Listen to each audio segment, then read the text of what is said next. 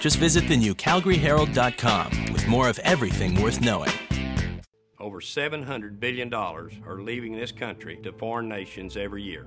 That's 4 times the cost of the Iraqi war, and it's killing our economy. It'll be the largest transfer of wealth in the history of mankind. We don't need any more talk. The Canadian oil, and you honestly would not believe how protective or outspoken I am about Canadian oil. And it's not because, it's because America. I'm not trying to protect Canada. It's that the United States needs the oil.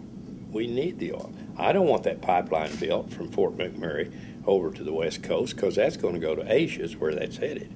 And the United States needs it. We need the oil.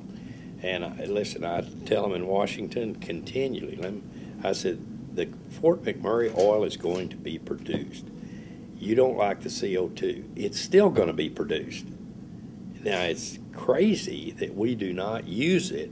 Maybe we can mitigate it some other way, but that oil is going to be produced, and we need it in the United States. Well, think with me a second. The cheaper the gas is, the better it is for transportation fuel. Right. So what I'm trying to do with that, first, is the security of the United States to get off the OPEC oil, because we're funding both sides of the war. Mm-hmm. And so what I want to do is to get over to natural gas. It'll take care of itself. As demand goes up, natural gas price will come pretty quick. So I think you're going to, in 2010, you'll see $6 gas. Do you still think oil's going up to $200? Sure, no question about that. And peak oil, you're still a peak oil. But you didn't ask me when.